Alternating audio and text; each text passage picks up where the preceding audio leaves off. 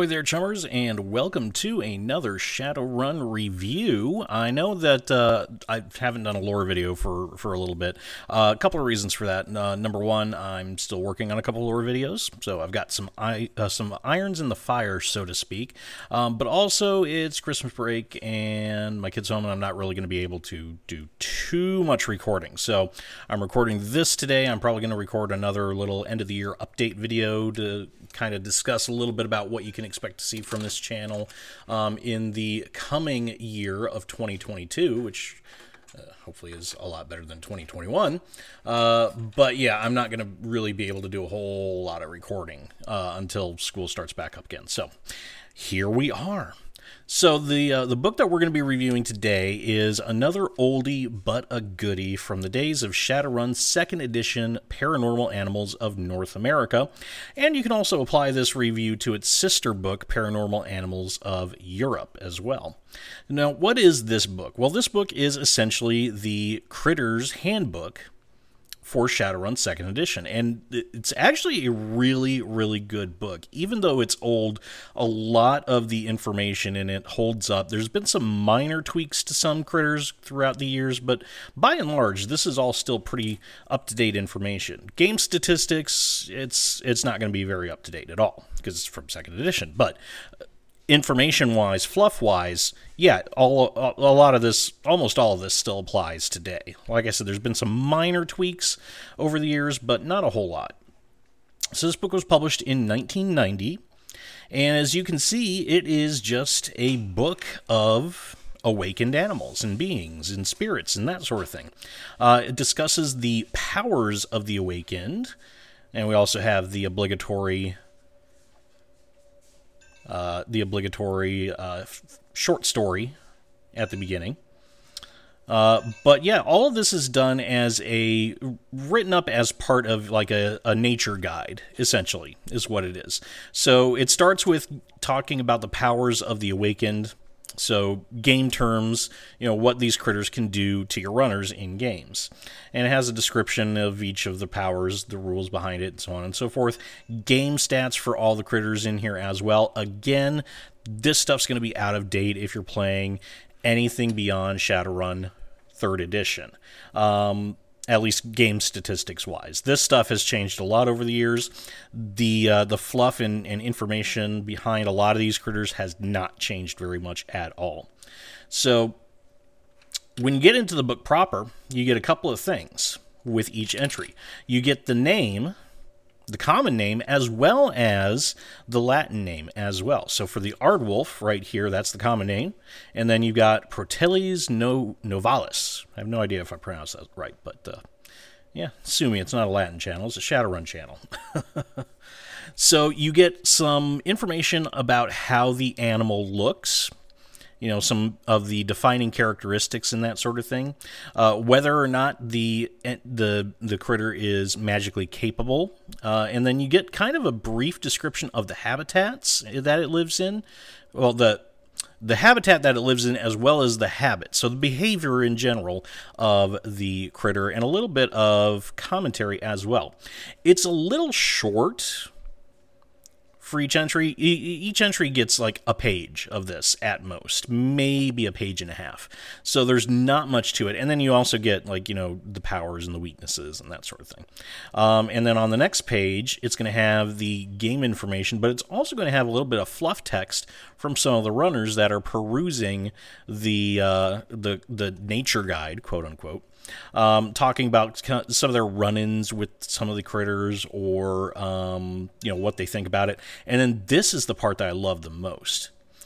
Every single entry has a range map and a size comparison. So you can see how big the animal is in relation to your Shadowrunners, and you can also, it lists that's a normal human, by the way. It lists generally the size comparison to a normal human, which is still very, very useful. But it also gives the range of an animal as well. So you can get an idea of where these paracritters live, what their habitats are, what part of the North American continent they frequent. So that way you don't get weird stuff like, oh, I don't know, a behemoth up in the Athabascan Council or something like that.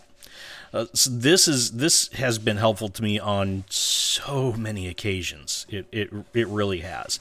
I mean, yeah, you can get away with, most critters being in Seattle if you're running in Seattle. The corporation captures them as paranormal security, brings them in, that sort of thing.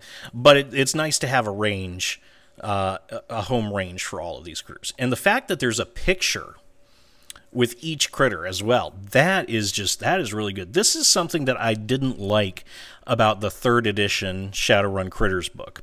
The Critters book was like a couple lines of very brief flavor text, maybe a paragraph of brief flavor text per animal, and then game stats, and that was it. No pictures, no range. You didn't know where the animal lived. You didn't know what it looked like.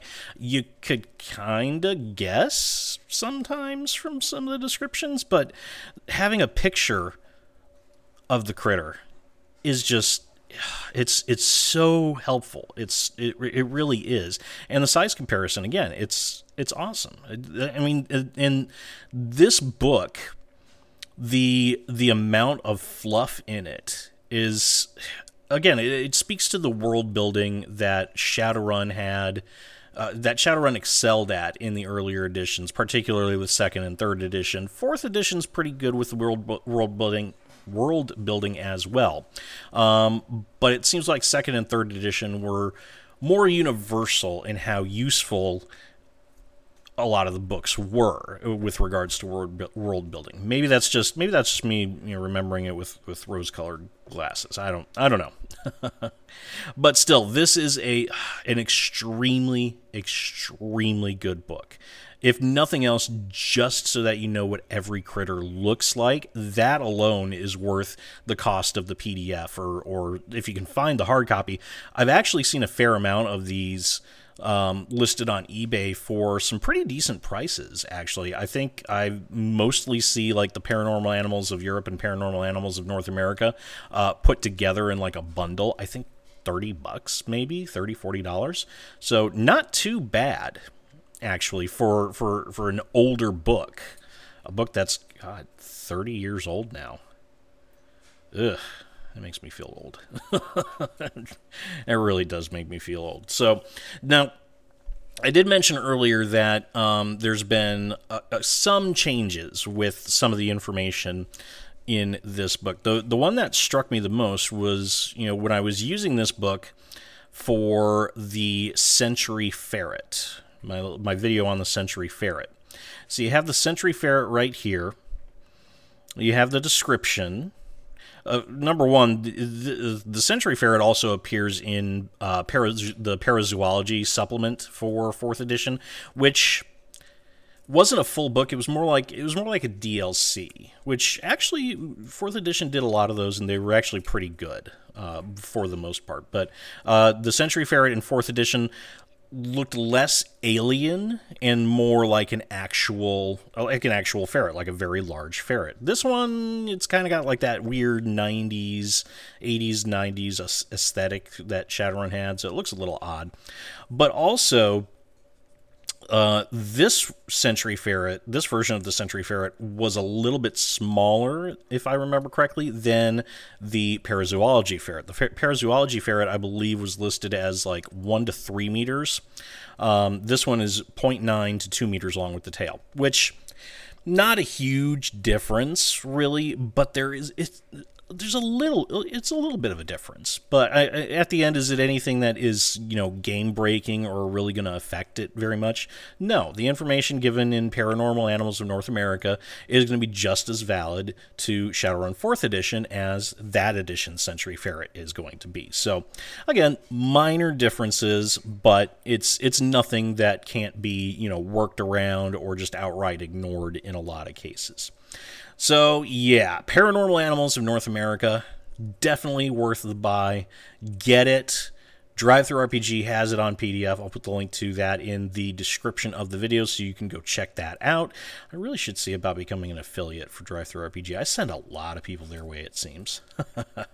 So anyway, let me know what you think of this book in the comments section. Have you used the book? Have you found it useful? Did you love it? Did you hate it? I have a feeling that most people are going to love this book because it is just a really, really great book. Well written, well designed, lots of information, very, very useful. Doesn't matter what edition of Shadowrun you're playing.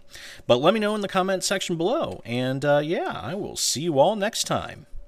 And that's the chip truth, chummers. Let me know what you think in the comments section, and don't forget to hit that like button and subscribe to my channel for more Shadowrun content. Hit that notification bell so you will always know when I upload a brand new Shadowrun video, and until next time, remember to shoot straight and never, ever deal with a dragon.